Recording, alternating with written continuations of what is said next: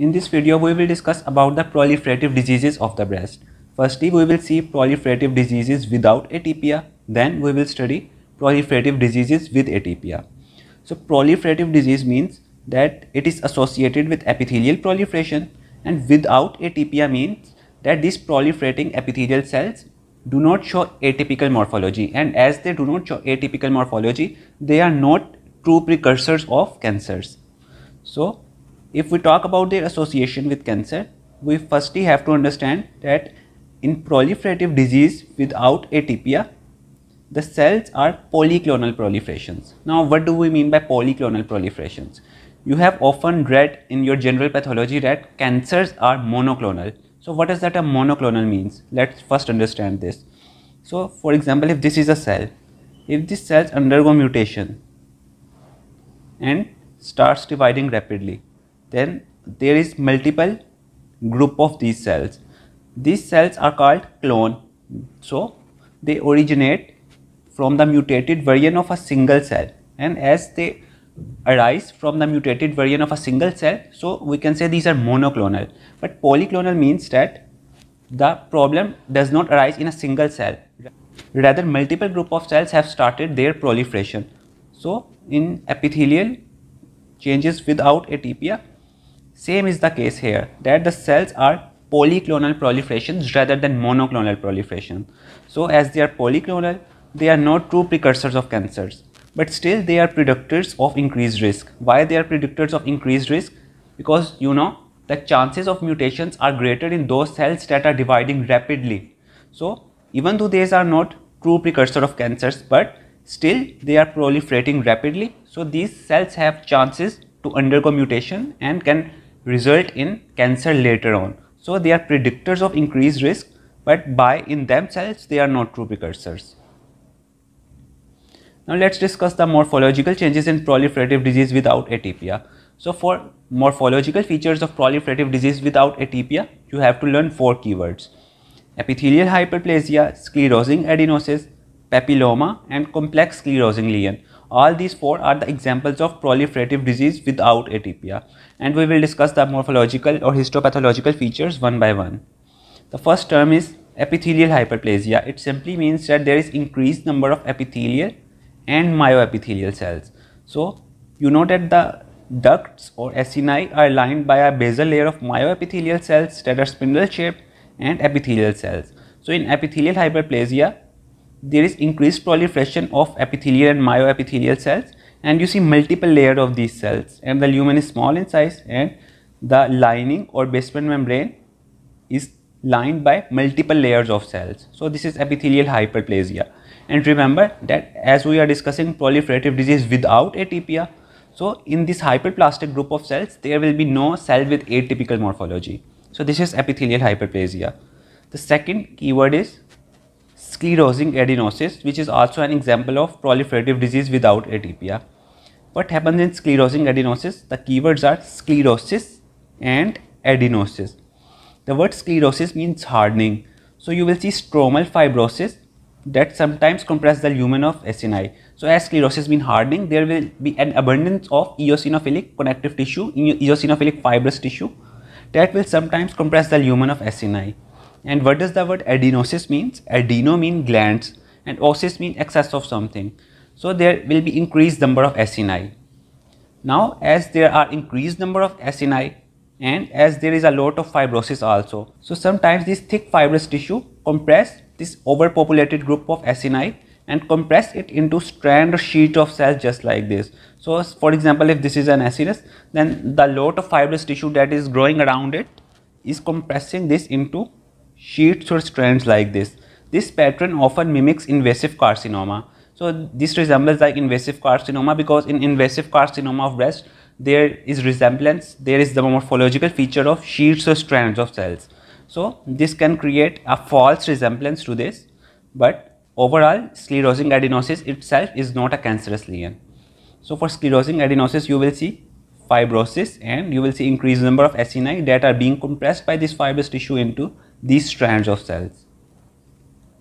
Now the third morphological change is papilloma. Papilloma may arise in large or small ducts. So you know that these are terminal ducts, and these terminal ducts open into acini. Later these terminal ducts open into larger ducts, ducts of larger caliber. So these papillomas not only develop in smaller terminal ducts, rather they can arise in the large ducts as well.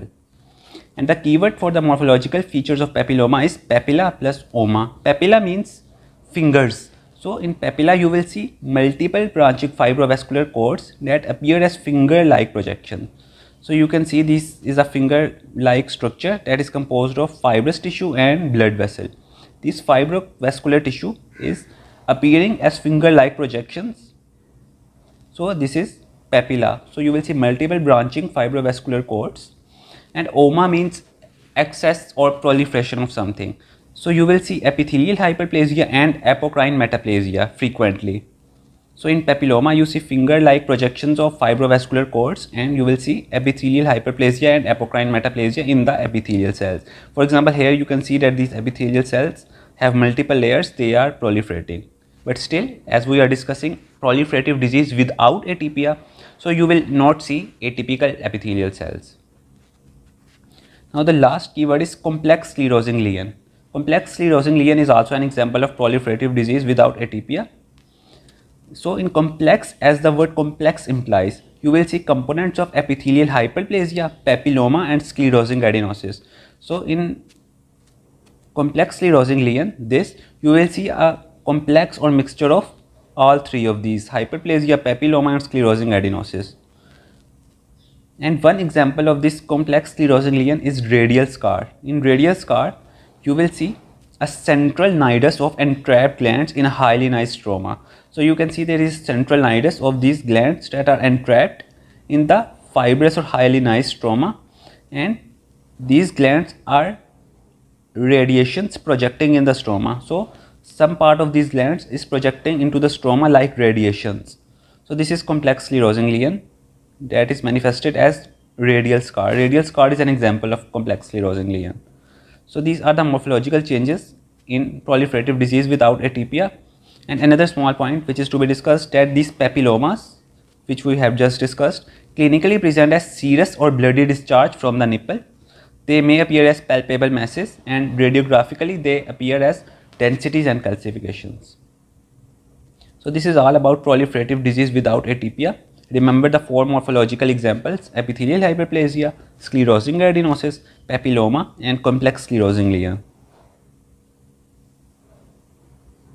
Now we will discuss proliferative disease of breast with atypia. Proliferative disease again means that the cells are proliferating, and atypia means that there will be cells of atypical morphology. Now the first point to understand is that these lesions are clonal proliferations, and hence they show increased risk of cancers. What are clonal proliferations or monoclonal proliferation?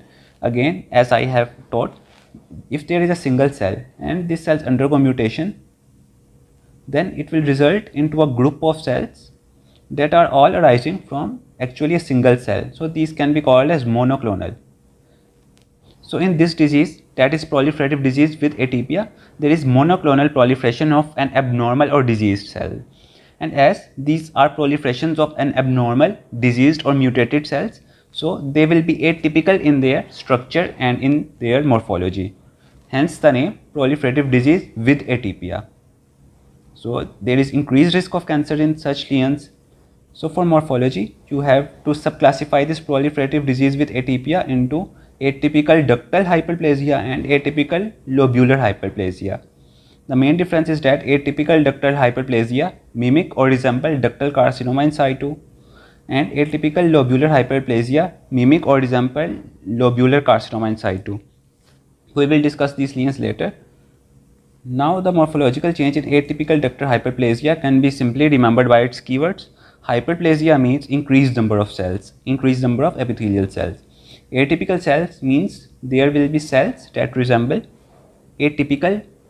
Atypical means that cells will have atypical structure or morphology.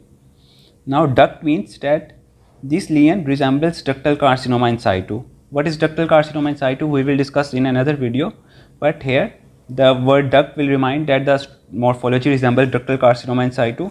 Let me roughly discuss what it is. Ductal carcinoma in situ is actually a lesion in which there are atypical cells, but these cells do not invade the basement membrane.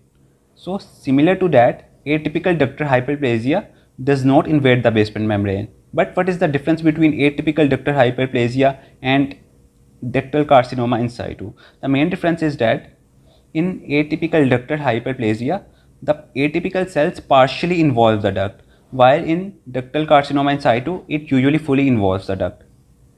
Similarly, in atypical lobular hyperplasia, there will be hyperplasia that will be manifested as increased number of epithelial cells.